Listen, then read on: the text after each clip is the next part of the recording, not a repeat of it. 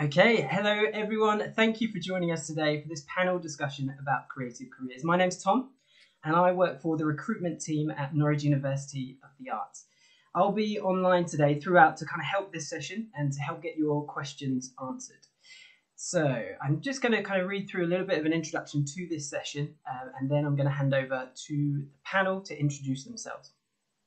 And the panel, by the way, is a mixture of all sorts of different creative individuals from all sorts of areas of the creative industries. So hopefully it will be really useful for you to get an idea of how that could impact you and make a difference to your journey as well.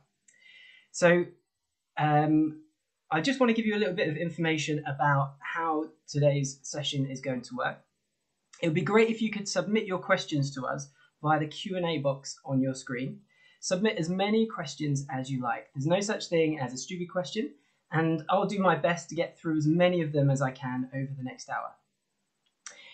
If you have a question for a particular panelist, do make sure that you mark or make it clear which panelist that's for in the question. We'll be recording today's session as well, so if you experience any technical problems, we'll be making this available afterwards by email, so you won't miss anything. If a member of the panel experiences any technical problems, or if their internet connection drops out, we'll try to reconnect them for about 5 minutes, so please bear with us if this happens. So that's pretty much me done. We'll start off with some introductions, and please be sending over your questions over the Q&A as I mentioned. So can we start with Amy, if you could introduce yourself, please? Absolutely, thank you. So yeah, hi everyone, great to meet you, albeit through a screen. So my name is Amy Shaw. I'm a senior user experience consultant at Foolproof. And before you kind of go, what on earth does that mean? Trust me, I still haven't found a succinct explanation for what it actually means. So I'll do my best to explain. My mum thinks I build websites, which I guess is part of what I do. So I work for Foolproof. We're an experience design agency, and we kind of complete the end-to-end design process for digital products. So I work in the research team. So I effectively speak to users, customers who interact with digital products, everything from a banking app through to the PlayStation interface, through to those little systems that you get in stores where you scan a product and see if it's in stock. I interview and do research with the customers and users of those products to make sure that the digital experience is the best it can be. So as I say, I ask a lot of questions, but I'm here to answer your questions today. So yeah, do send them through. Great, thanks Amy. Chris, can I hand over to you? Hi guys, I'm Chris. I'm a founder and one of the guys who runs Crayon. We're a Norwich-based promotional video business. We do training videos and other bits as well. I graduated in 2015 from Leeds Uni, and shortly after that I moved to Norwich, where a couple of my friends who I went into Crayon with were working at NUA. We got some help from NUA in moving into some office space and getting our first few clients through the doors, and yeah, from there it started snowballing, and yeah, we're still going today, and yeah, hopefully I've got any question I can answer any questions for any budding filmmakers out there who are thinking of doing a similar thing to what I am.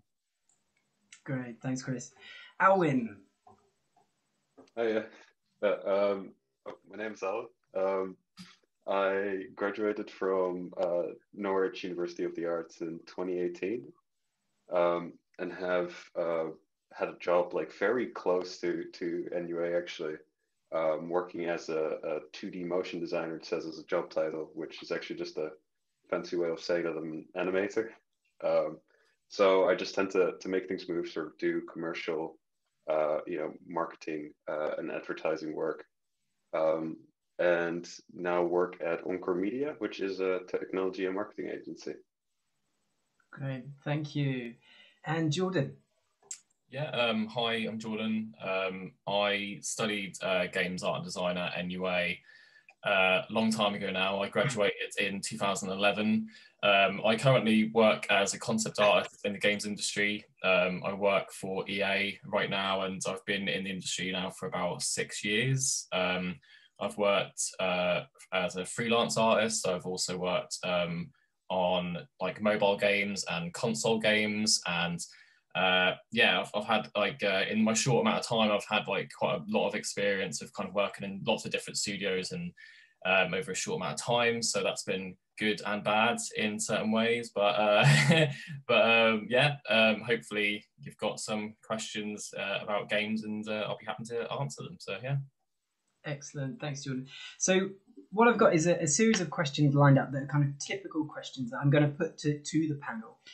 But whilst I go through some of these, please do feel free to send over any of your questions. As I mentioned, it doesn't matter how silly you think they are. We'd love to answer your questions so you can get the most out of this session. So I'm going to start us off with just a really simple one, which is what GCSEs or A-levels, BTEC subjects did you take when you, or do you recommend taking in particular when it comes to going into your career path in particular? So I hope that made sense.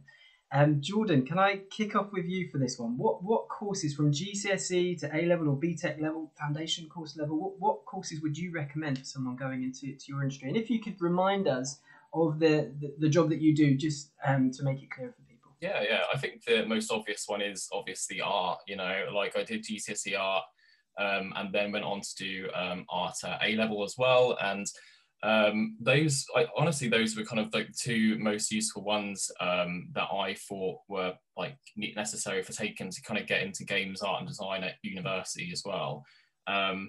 I must admit, like before I got to uni, like I wasn't necessarily sure just how like what degrees would really help me to get onto that course. But I think looking back on it now, like it was mostly just kind of the art-based, more the art-based ones really.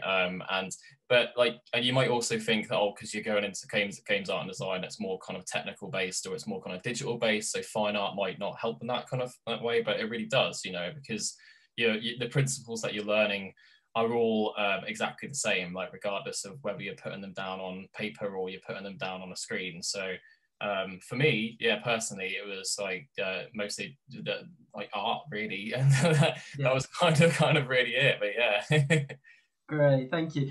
And Alwin, I think your kind of profession is the most similar of the panel that we've got to Jordan's, being an animator, arguably. So would you add anything to that?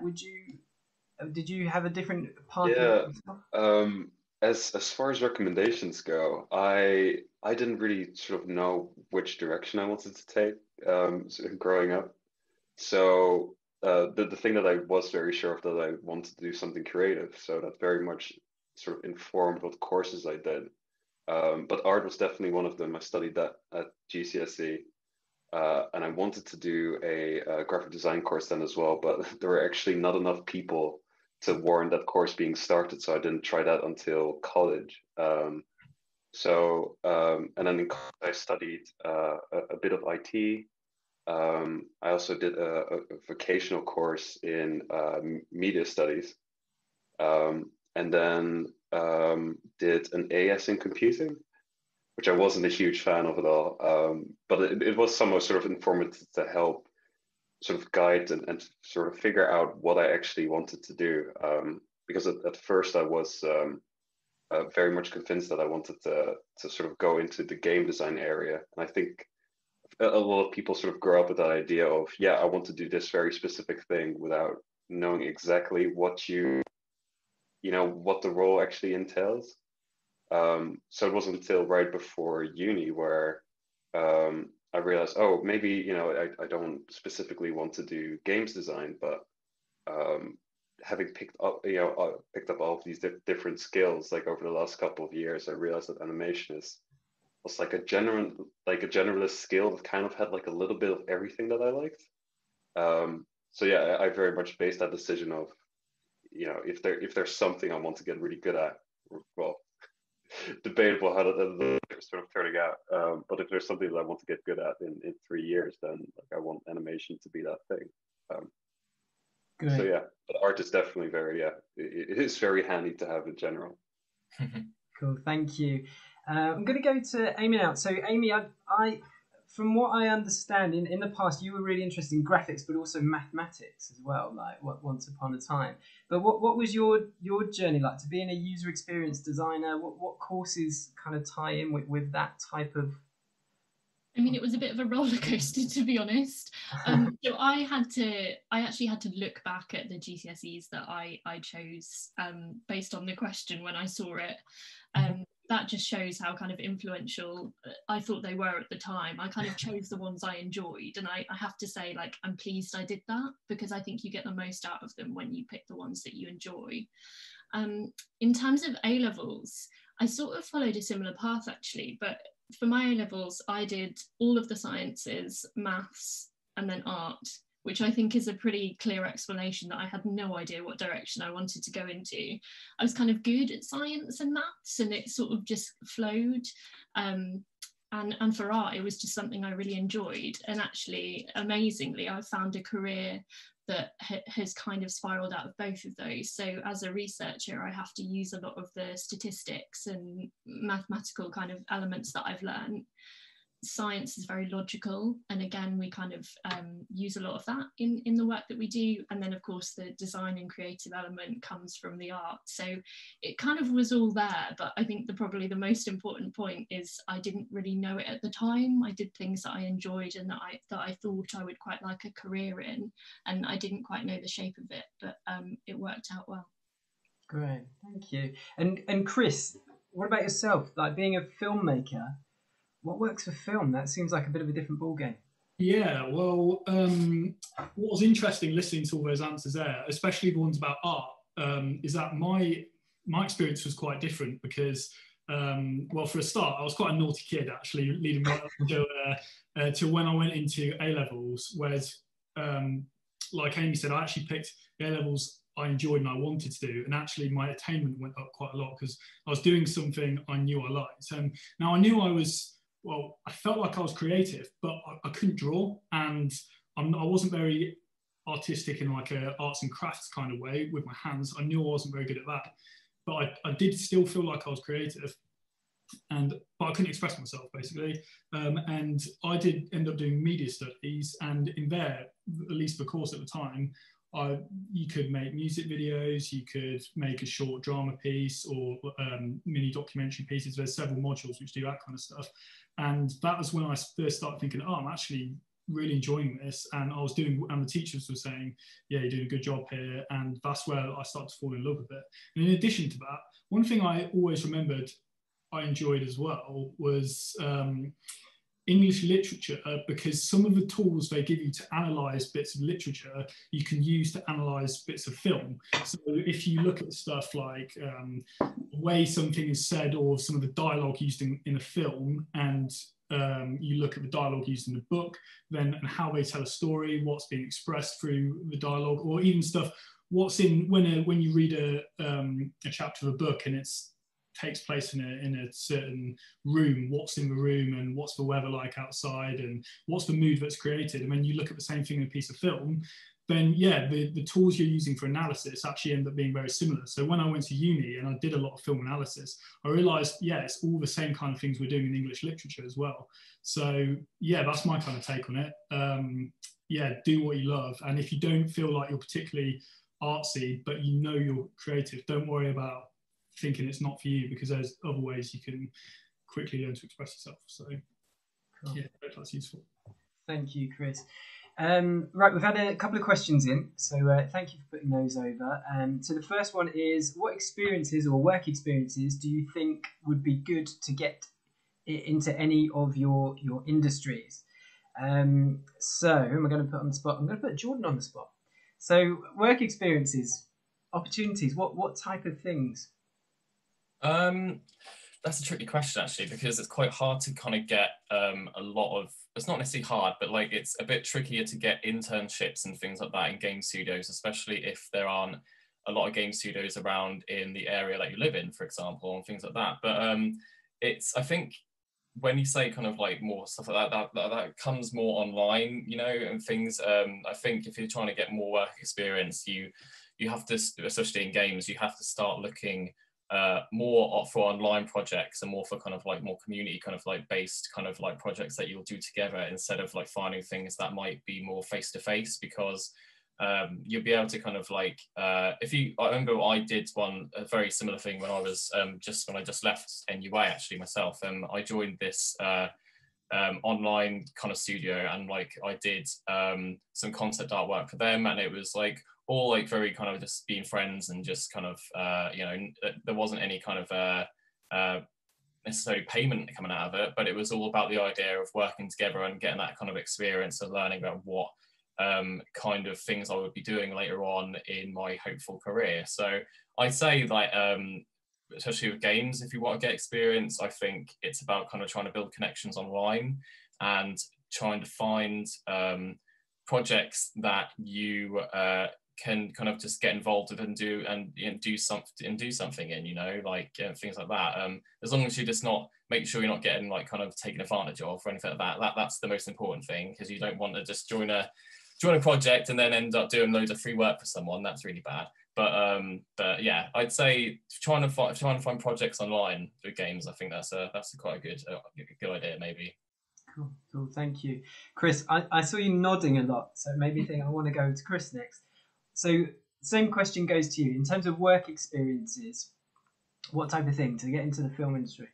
Well, it's very it's dependent on what you want to do in the film industry, but you can always find some runner jobs for fairly naff TV shows like Flog It. I did some running jobs for Flog It for a while, and yeah, as Jordan was saying, it's definitely not about the money at that stage. I was studying at the time, and it was just something I did because I knew I'd be able to start like generating some contacts from that, and also for me working in corporate film, I needed to work out how to take the reins for myself on a production. Very different from doing running on Flog It, where you have very little say and very little creative autonomy, or any autonomy at all, really. I'm sure we'll come back to that in some later questions. But with me, I needed to learn, how to speak to the client, how to what they wanted to get out of the film, how to deliver that for them. So I ended up doing really small stuff for like the salsa dance class in the local bakery, and doing films for my old school, filming their like school plays and that kind of thing. Really, really low level stuff to start learning the ropes of working in corporate film and working with clients. So yeah, I wasn't making much, or if any, money at all. Not to condone working for free. I don't think you should work for free. If you got a commercial skill, you should be being paid for it, really. And if don't let anyone tell you otherwise. But yeah, totally agree with Jordan, that you got to appreciate, you got to kind of go out and make contacts before you start rolling in the big bucks. So so start small, really. That's as simple as that. Great, thanks, Chris. So we've got a few more questions that have come in, but before we move on to those, I just want to check, Amy or Alwin, would you like to add anything in terms of, because obviously you're in a different industry, so would you like to add anything for your past before we move on, or is it similar?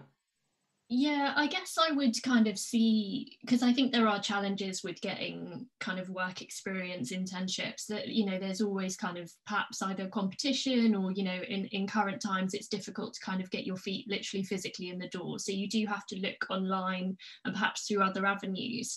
I guess I'd say that I wouldn't necessarily see experience as kind of doing the job you think you want to do. Kind of think creatively about that and think what other skills you might need, because for example, communication is one of the really important tools that I should think we all use, as part of our role in some respects. So are there ways that you can get a little bit more confident in kind of public speaking, or in kind of getting better at communicating via email or on social and things like that? So have a look for other experiences, because they may not feel kind of as creative, but all of that is really important, and all of it kind of builds your career in some shape or form. Great, thank you. And Alwin, do you have anything to add? Yeah, no, I as somebody who go ahead. absolutely zero social skills. I can definitely attest to that. I think one of the biggest things I learned, that actually helped me, sort of get my feet a little bit in the industry is just like from things or subjects that I actually didn't know that I actually learned from. Like I remember one of the one summer job that I had was sort of doing the very, very simple photography, but also like sort of talking like to the customers there, and being able to just develop those sort of skills and putting yourself out there, just tremendously sort of transforms what you're sort of able to do. Like I know there's a lot of people I know that are 10 times more talented than I am. But if you don't have anybody to make sort of a connection with and sort of start talking, it's really difficult to sort of move from point A to point B. So yeah, I definitely like if you sort of do anything, it's getting yourself a little bit out there, not be afraid to sort of start up a conversation or join a networking event. Like like it's a little bit difficult to do those like right now. But yeah, I'd say that definitely helps. Cool, thank you. So we've got a question for Chris now. From what you have found out from clients, what would you say is important for an aspiring actor to do or know? That's quite an interesting one. Yeah, I might not be the best suited person to talk about this. I don't know if anyone else on the panel necessarily is any more than I am, but I have worked with actors before in our films, but because I'm not from an acting background, I'll do my best to answer. But yeah, just don't take it as gospel, that's all. So the actors we work with anyway, we would find them on an online casting database. So there's one called Star Now, I think we've used. I don't know if that's actually a good one. I don't want to recommend it just in case they're not, but they're the ones we've used before. And I think you basically, you put like an acting show reel if you have one, or a bio about yourself and your previous experiences up on this database, and you it helps for people who work in corporate film like I am. If they're looking for a certain person to cast in their films, they will they'll reach out and contact you, find out what your day rates are, find out where you live, maybe speak to you on the phone, have an audition with you if it's necessary, and go from there. So I'd say if you really don't have any experience, then that's fine as well, because sometimes some of the roles we're looking for in our films, you don't really need to have an awful lot of acting experience. You could just be, it's basically like a model role, but for in moving image. So I'd say get yourself on some of those databases, and you might find yourself getting a role in a music video or like a promotional film like us. And at least there you have that first thing on your CV, that first bit of experience, and from there, hopefully the next time you get contacted, you can say, I've been in front of the camera, I've worked with crews before, I know the deal, and you can start building from there. So hopefully that's useful. Cool, thank you for that. So does anyone else have anything to add? Chris invited people kind of to respond to that as well. No, you're right. I thought that might be the case. Cool, let's move on to the next question. So was it hard work getting to where you are now? And if so, how do you recommend getting through it? So was it difficult to get there? And how do you overcome those obstacles that come in the way? I'm going to ask Amy if you could answer this one. I'm trying to think of that saying. Is it like that nothing worth having comes easy? Is that the right saying? I guess the sentiment that I'm kind of going for is that, it's not always an easy ride. I think creative careers don't necessarily follow a set path, right? I think we've all explained kind of elements today where we've either kind of moved around a little bit, or we've not quite known where we want to get to. And I think that in itself is the challenge. But I guess embrace that challenge, because I actually had no idea that my career existed until my last year of university, and I discovered it by pure chance. So it was a case of I was networking, I was speaking to people around Norwich, around Norfolk, that had various kind of networking groups, and I just kind of discovered Foolproof and discovered this industry. And from there, I kind of worked my way up, and it was very much from scratch because I was discovering it from new. So I think in terms of, was it difficult? Yeah, it was, but it was also really enjoyable, because I think you know when you found something that you really enjoy, and you know when you found something that really suits the skill set that you've built up. So I think it's a good challenge, if that makes sense. Yeah, great. Has anyone got anything they'd like to add to that at all? So I'll go over the question again. So was it hard to get to where you are? And if so, how do you recommend getting through it? Yeah, I'd like to say, like, I think I didn't really realise when I left university, just not to put anyone off, but kind of just how not difficult it was going to be, but just how much I needed to do really to actually kind of reach where I want to get to. Like, I think the one thing I would tell myself when I was, if I was younger now, was just to kind of, and it sounds really corny, but just to kind of keep going in a way, because I've had so many kind of times when you really have to kind of like dig your heels in and be like, I'm going to keep on doing this. I'm going to keep trying to kind of really get to where I want to go. And, you know, you'll always have times, like, I think in any career, but especially like in a creative one, like you said, like, where you will have to deal with like forks in the road, or like kind of things that you don't expect.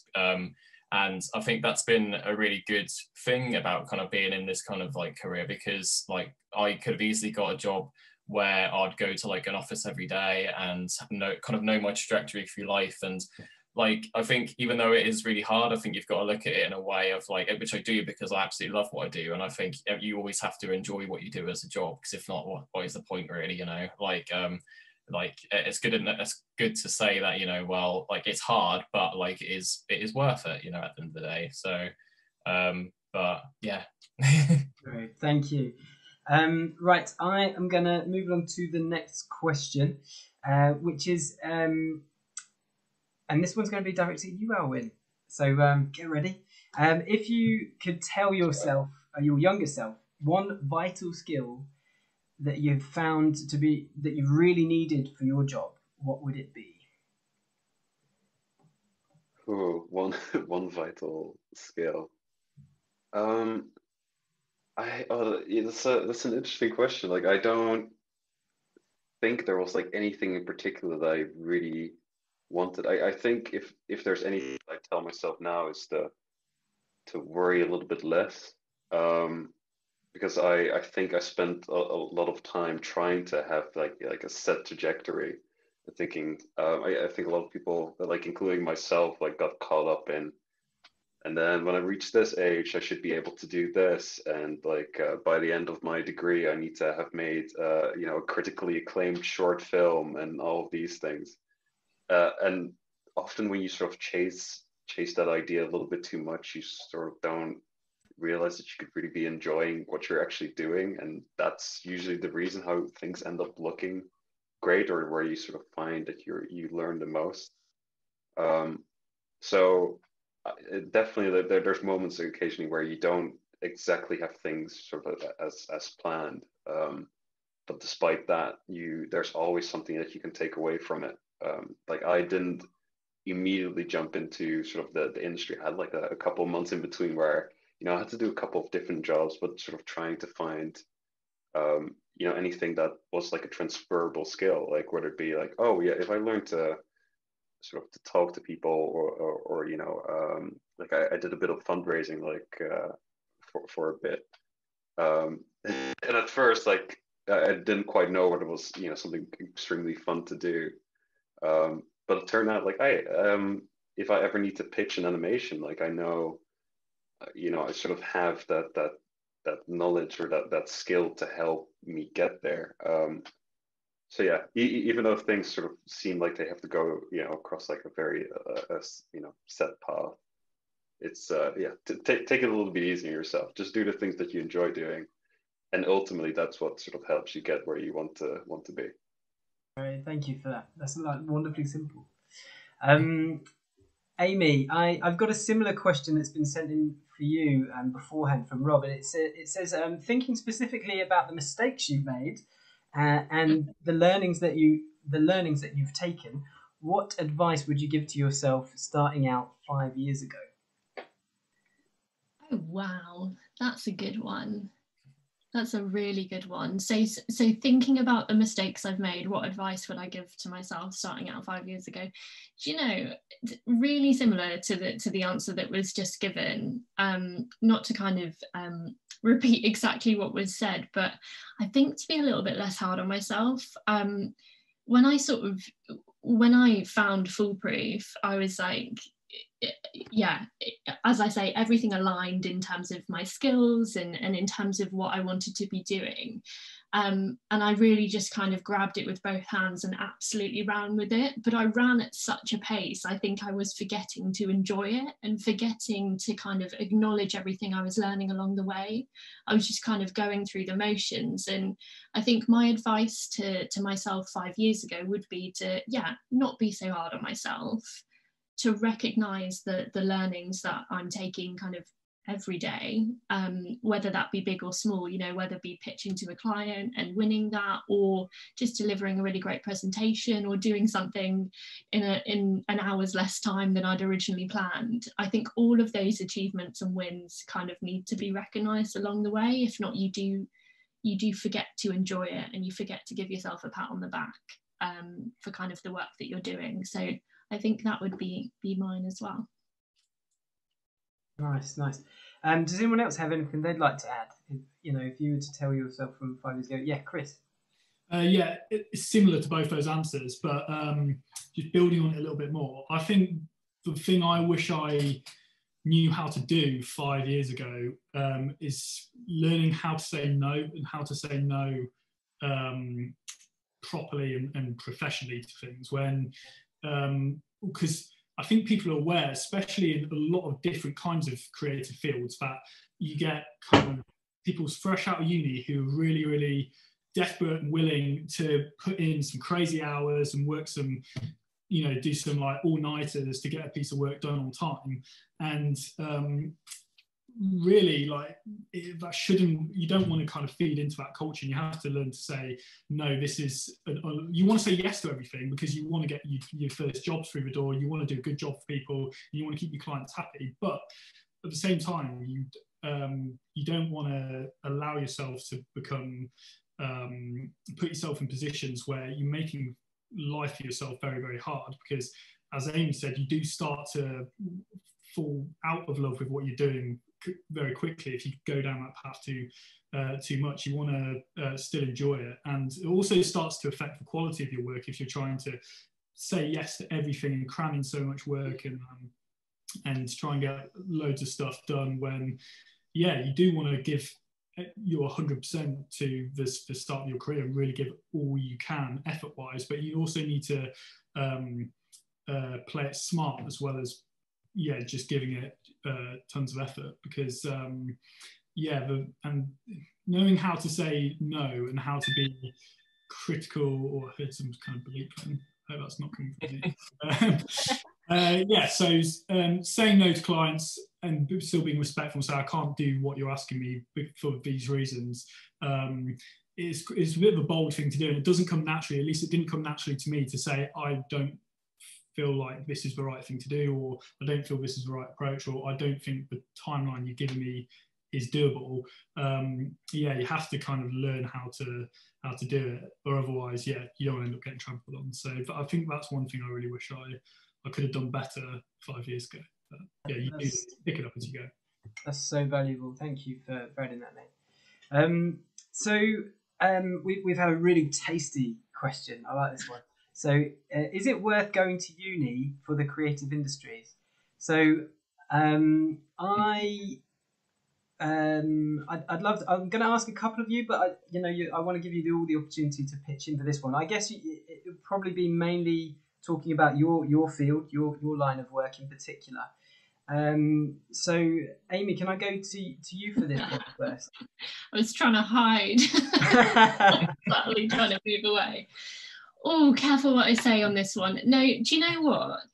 When I went to uni on a complete whim, to be completely honest with you, like I say, when I chose my A-levels, I had no idea what I wanted to do, and I kind of went to university pretty much because my sister did, and I followed her path, and I thought, you know, that looked like fun, that looked like something that she's done really well out of. She's got a career in the creative industry as well. Like, and I thought that suits me. I'd quite like to have a go. Reflecting on it, I'm really glad I did, for the connections that I built as well as the skills that I've built. I think that there are other opportunities out there, and if I was to go back and do it again, I might explore those as well. I think yeah, apprenticeships, for example, I think internships, moving into careers kind of straight away, are all options that shouldn't be kind of dismissed or ignored. But I think from a personal perspective, I'm really pleased of the kind of whole package that university gave me, and not just kind of, yeah, not just the skills. I think the kind of the connections, as I said, as well. So yeah, there's a lot to it. It's a big decision, but one that worked for me, definitely. Thank you for that. Alwin, so I'll just repeat the question again. So is it worth going to university to get into the creative industries?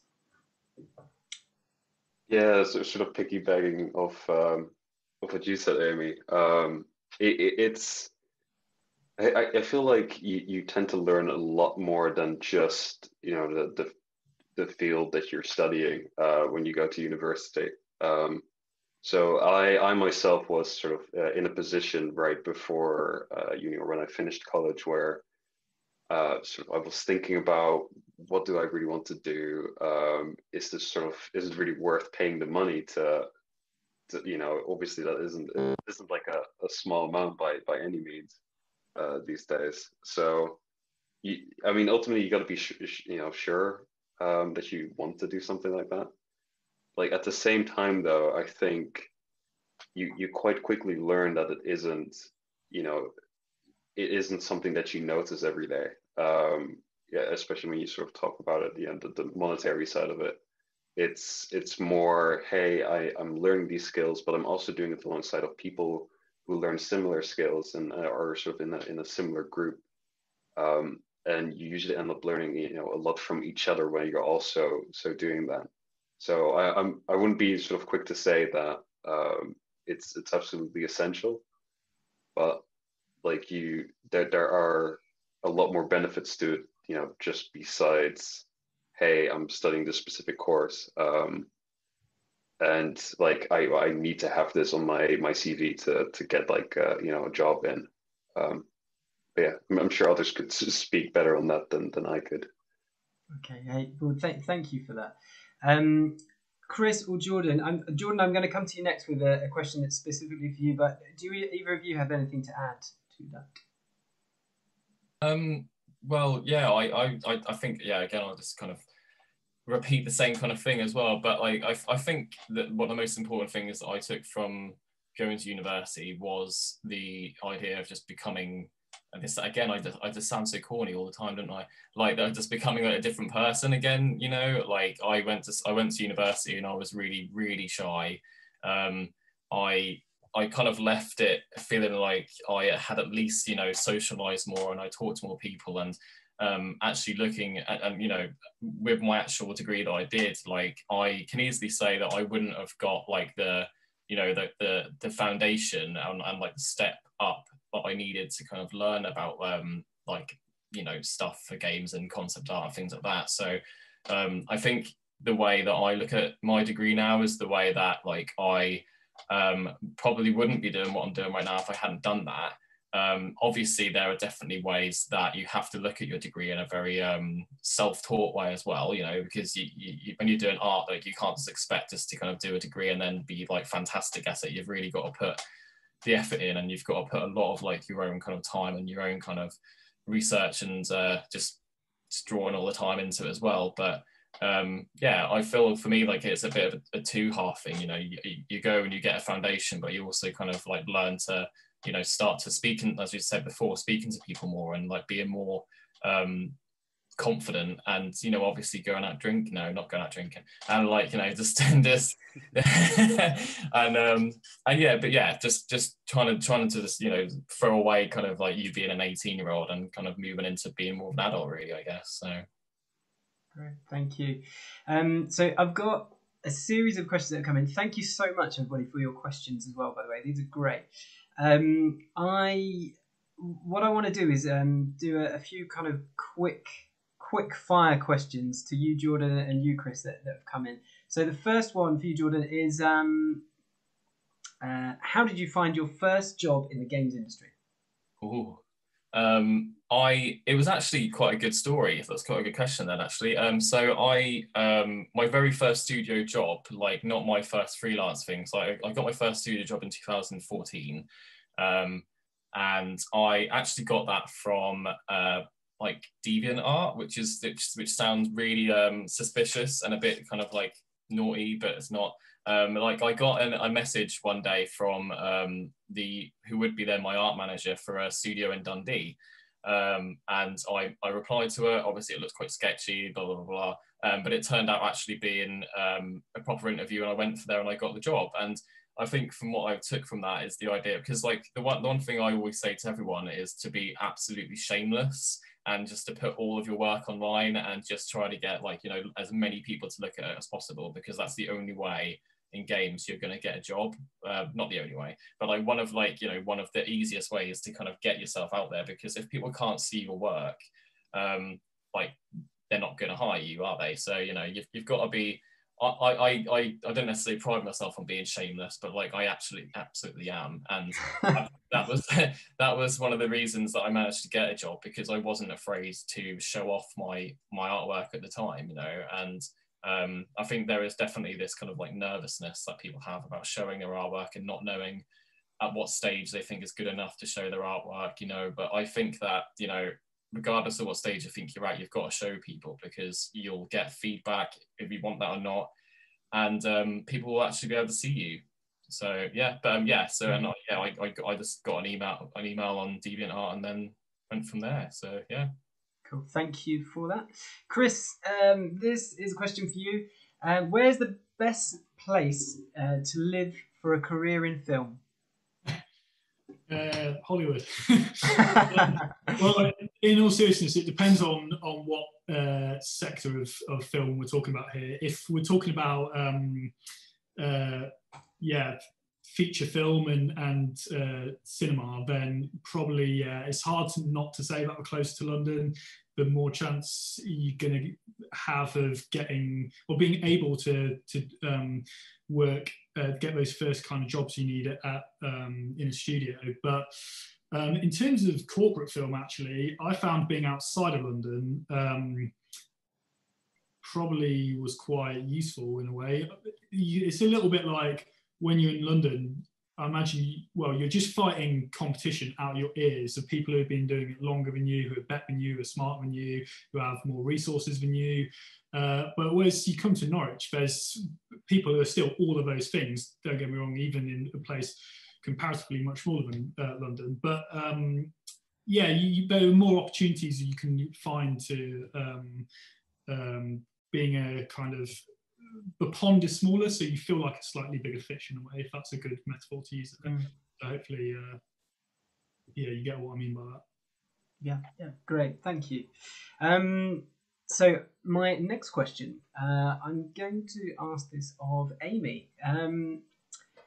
Okay, what advice would you give to university students who are trying to identify the right career for them whilst navigating the current climate?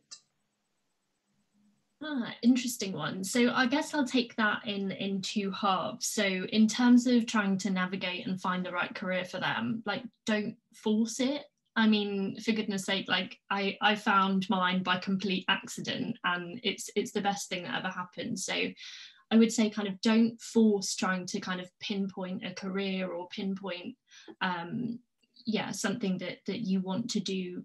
It will come, it will happen. I would say think about it on a bit of a broader scale. Think about the type of brands or companies that you'd like to work for, and then look at the opportunities that are within those companies, and perhaps you'll see different careers or see different roles that you didn't quite know that were there. Also, just kind of talk to people. I mean, opportunities like this are of course wonderful, but there are other things out there where you can kind of connect with alumni, you can speak to people that have kind of got jobs in the industry, be that in Norwich or outside of Norwich, and look for opportunities that you didn't necessarily knew existed. So yeah, don't force it, but just have conversations and see what's out there, and trust me, you'll find something and know when it fits. And the other kind of part, I guess, the current climate, I'd be interested in what everyone else thinks of this actually, in their slightly different roles. But for me, I would say that we're kind of busier than ever when it comes to the current climate. We work on kind of digital products and interfaces, as I mentioned. So people are using those now more than ever, because we're all doing things digitally because we can't do things physically. So actually there's kind of a huge recruitment drive that's going on at Foolproof and across the industry actually at the moment, in terms of UX. So the current climate might seem scary, but actually I think there are opportunities there if you look for them. Great, thank you. Alwin, I'm going to ask the same question of yourself, so I'm just going to repeat it. So what advice would you give to a university student who is trying to identify the right career path for them whilst navigating the current climate? Yeah, definitely don't. Well, first of all, like sort of like Jordan said, don't be afraid to put yourself out there. Definitely make sure you at least have sort of stuff up. But it is, yeah, no, like you said before, like it is kind of seemingly difficult, and it seems like sort of getting a career started at least seems like a very, very volatile to do, like in these times. But at the same time, there are also so many more opportunities that like has strangely come out of it. Like as an animator, I know there was like this point where it sort of fluctuated, where a lot of people wanted to, who'd usually have something done in moving image or film, that then couldn't, at the start of lockdown, that then turned to animation because it was a sort of a way to do that in the meantime. So sort of taking, like a sort of advantage over, on those little, in those little moments can sort of help you still, get things, and also not to sort of be afraid that somebody might turn you down. Like I've had friends who sort of were in the middle of applying for a certain job who, then got told like, oh, because things are, we exactly know where things are going, despite you being a great candidate, we can't really do it. Is on those businesses is completely fair to do, but also that there's like another opportunity to find out there, despite it being a bit tricky. And for myself, even like at some point, like earlier this year, because we didn't sort of know where this climate was going, faced redundancy, and actually sort of moved to freelance for a little bit. And just knowing that there's still so many opportunities that you can get into that are still really enjoyable to do and invaluable, like experience-wise, that then can lead you to the next thing. So just don't be afraid to sort of keep in contact with people. I found like LinkedIn to actually be really helpful to make those connections and just see what other people whose work you sort of admire, or that people you'd like genuinely like working with. That they're usually not too quick to pass on, at least sort of having a conversation with you. So yeah, there are a lot of stuff out there. You just got to sort of find and sort of persevere through the the occasional difficult moment. Okay, hey, thank you for that. Chris or Jordan, do you have anything that you would add to that, or if not, we've got. Sorry, yeah. Chris. Yeah, just about the context of it, the current climate. I think, coronavirus-wise, there's definitely been a boom in work for us because people, well, businesses are trying to promote themselves in different ways, or trying to promote how they're responding to the current climate. And I believe this, I mean, I wasn't in the industry at this time at all, but I've heard that in 2008 in the economic recession then, it was a similar thing. There was a boom in marketing and advertising around then as well, because businesses were trying to respond, and they were trying to, they had to rethink their offering, and creatives come into that a lot, because we've got to get out there and I don't know, change their website, or get them a new film, or get them a new animation, and etc. So there's definitely been lots of opportunities for us recently. I don't think it's hampered, well, it has hampered our industry in a way, but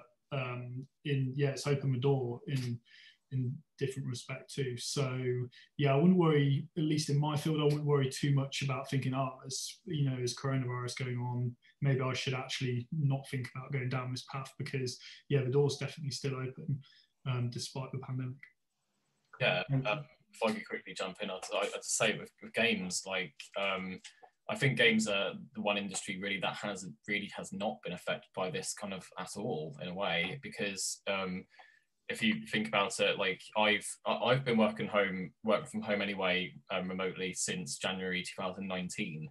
So when this hit, nothing really kind of changed for me really in a way, which is kind of good in a way.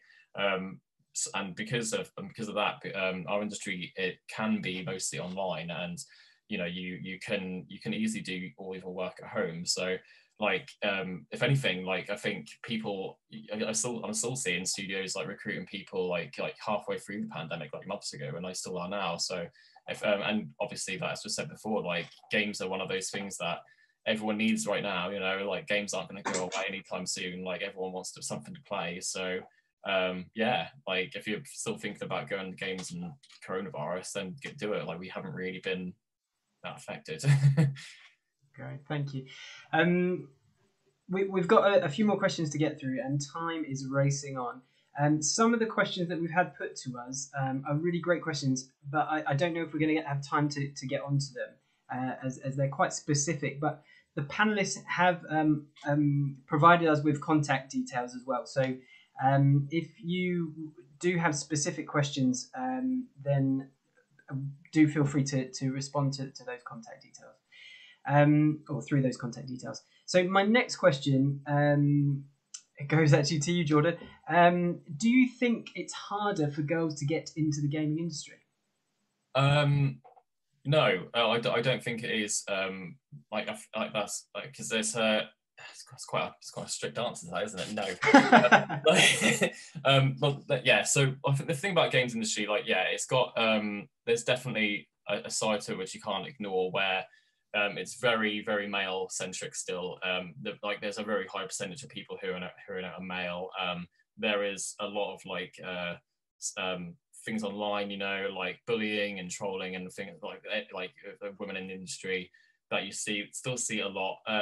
And I can see that's obviously a deterrent to some people, and I can completely understand that. The one thing I will say though is that the games industry is an incredibly, I think anyway, a very liberal place and a very liberal industry. The majority, a lot of the studios that I've worked in have been, they have been very mixed. They haven't been mostly male. I do think the idea of it being very male centric is reducing now. But I think obviously this is just based on kind of the studios that I've been in, but I think the games industry as a whole in certain aspects is a very forward-thinking, very progressive industry to be in. And but I can still understand the idea of being worried, because you can't really escape the idea that it's still very, very male based. And I think so it's a bit of a weird question, but I still don't think that I don't think it is difficult. It shouldn't be difficult, obviously. So but yeah. Thank you. That's great. So Chris, I've got a question for you, and then I'm going to go to Alwin after that. So the question is, I want to be a screenwriter/director. So I want to take film at university, but I don't know what to take with it.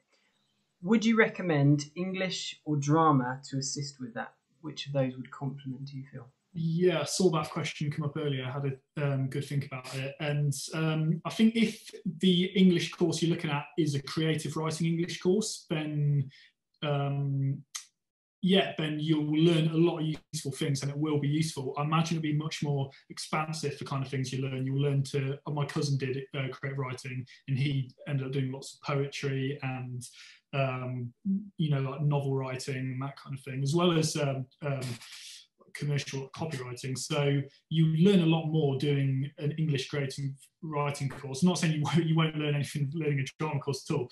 I didn't want that to come out like that. I think one is you might find that doing a creative writing course gives you perhaps more of a versatility in how in the craft of writing you're going to learn. Whereas if you just take a drama course, you might not necessarily feel as comfortable being able to do so much writing in other respects. But if you're certain you just want to, I'm saying that because a lot of people set out wanting to be a screenwriter director. In fact, I did. I know everyone who I went to uni with did. Everyone else at A levels all wanted to be screenwriters directors, and yeah, unfortunately none of us have actually become those things. So you have to do sort of think in the back of your mind, I want to learn some skill sets which I can apply to other jobs as well. But yeah, drama can definitely give you that. But I think if you do like a creative writing course, in English course, then you're gonna be able to maybe drop into more fields perhaps. But yeah, maybe. Sorry, that's not the best answer there, but hopefully I gave you something to think about anyway. Yeah, absolutely. Thank you for that, Chris. Appreciate that. So Alwin, this is quite an interesting one. Does age affect the way people treat you in your industry? And how does it affect the way they treat you in your industry? I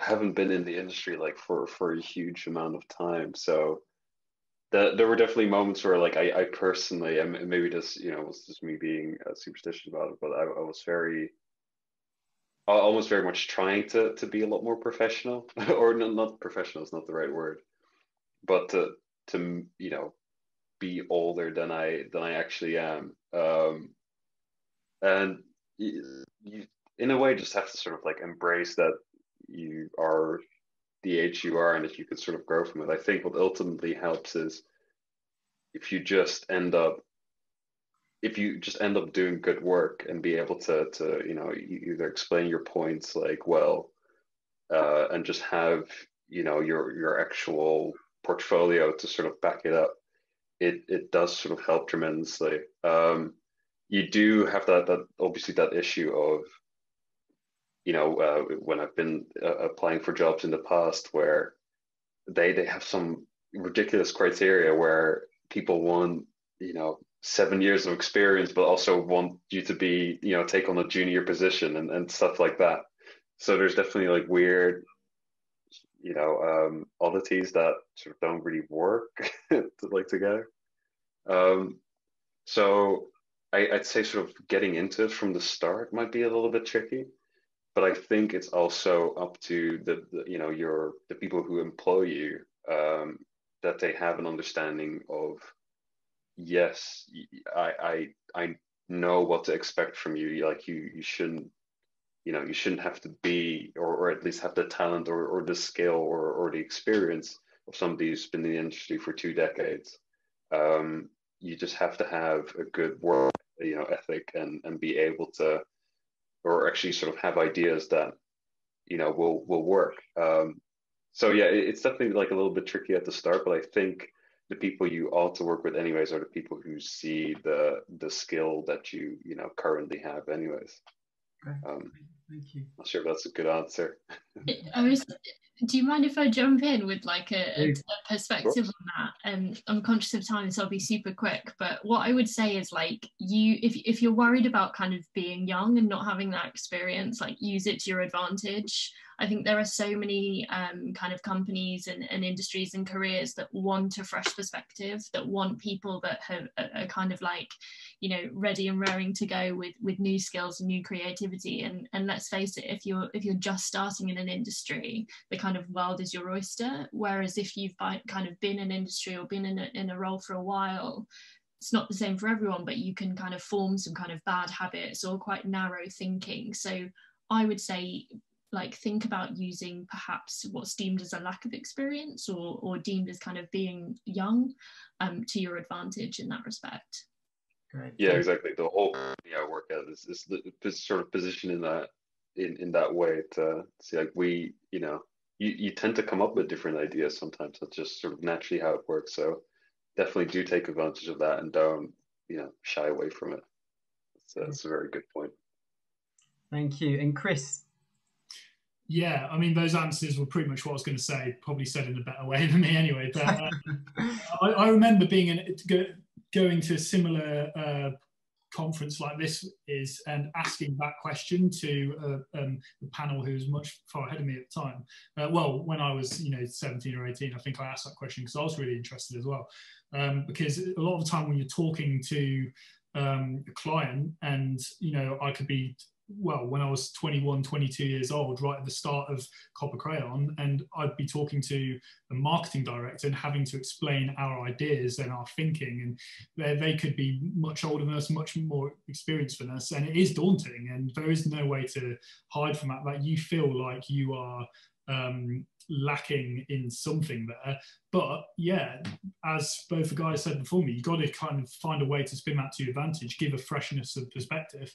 And I think when I asked that question, is age going to be a problem? But before, I think the person who answered said, if you bring it into the room with you, just make sure you're doing it in the right way. Like, keep your perspective fresh and keep using it to your advantage, but don't bring it into the room if you're just going to overthink it, or you're worried you're just going to get hung up on it. Just know where you stand. Don't get cocky or arrogant and thinking, right, I'm just a new kid on the block and I'm going to tell all these people how to do and what to do. Be respectful, but also think, yeah, I've got something I want to bring to the table, and and I think that's the best way to look at it. Great, thank you for that. You know what? I've really enjoyed this conversation. Thank you so much. Like, I think we could easily just keep on going for another hour. Thank you so much to our wonderful panelists. Like, I've really enjoyed this. I hope that you guys that have been asking questions have found this useful as well. And thank you so much for your questions. Really, really appreciate it. Just to round things off a little bit, we hope today's been helpful, and that there's been something that you've been able to take away, that it's been quite inspiring, and also just giving you a bit of wisdom as well to think about. So do remember to check out the Engage Works programme, as there's some other great panel discussions going on tomorrow that you might be interested in. And if you haven't already, you can book these on the Young Norfolk Arts website, which is www.youngnorfolkarts.org.uk/engage-works. If you wanted to find out more about NUA specifically, I recommend signing up to one of our online open days. We've actually got a couple of open days coming up on Friday and Saturday of this week, and that way you can get a feel for each of our courses. You can meet students and staff members and ask your questions. So please do join us for that. We'll also be starting up our campus tours of the university again in December, lockdown pending. So it's a great way to get a feel for our campus, our creative community, and see whether it's the right type of environment for yourself. If you'd like more information about either of these things, you can visit our website at www.nua.ac.uk, or you can drop me an email or the team I'm part of at student.recruitment@nua.ac.uk. So once again, a massive thank you to our panelists.